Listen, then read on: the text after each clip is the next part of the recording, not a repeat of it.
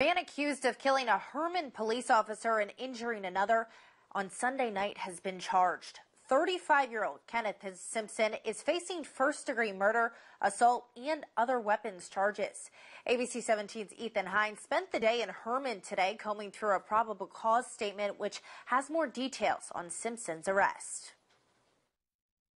On Sunday night, Hermann police officers responded to a call of an irate person here at Casey's Convenience in Hermann, Missouri. That person was Kenneth Simpson, a man who had multiple warrants out of both Warren as well as Franklin County.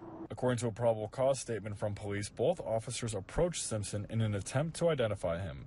That's when police say he began to get agitated and refused to give his real name to Griffith and Sullentrup.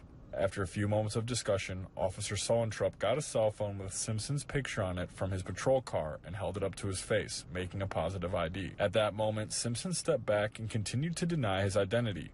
Officer Griffith then took out handcuffs and told him he was under arrest. According to the PC statement, Simpson turned away with his right hand, took out a .40 caliber handgun, and began firing. Both Sullentrup and Griffith were shot. According to footage described in the PC statement, both officers did not have their weapons out while trying to arrest Simpson. Simpson shot several rounds and began to move through the store while still shooting, and that's when Sergeant Griffith returned fire. Simpson then went to a nearby residence where a standoff ensued for roughly 14 hours before he was taken into police custody. Officer Griffith was pronounced dead at the Hermann Area District Hospital just before 11 on Sunday night, while Officer Sullentrup was taken to a St. Louis area hospital. Now, according to that probable cause statement, during an interview that was held with law enforcement and Simpson thought that he was going to die and wanted to, quote, commit suicide by police.